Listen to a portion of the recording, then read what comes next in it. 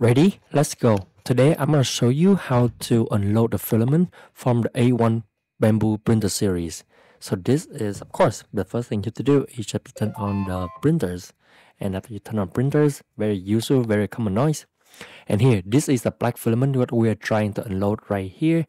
And basically, we are going to replace it with one of these filament, and I'm going to do it in a separate videos. But first of all, you have to click on filament at the bottom left of the screen and click on the unload button. The first thing that the machine will do is hitting the nozzle. But one thing that you have to remember is you have to make sure that there's nothing stand in front of or behind the machine when you're trying to do anything with this printer series. Okay, so our nozzle is about to reach the temperature to 50 degrees. But right now you will see that the machine start doing something. What it's trying to do is it's trying to homing all of the excess, and then it will try to cut the current filament. This is how it cut it. Very cool. See?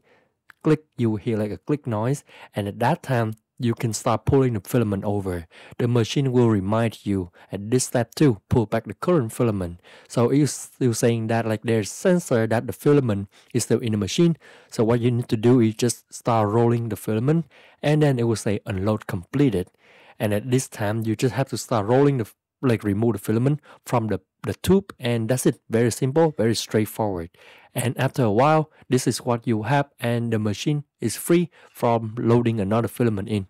Very simple, very straightforward. That's why I love this machine so much. And that's it. See you next time in the video. I will show you how to load the filament in.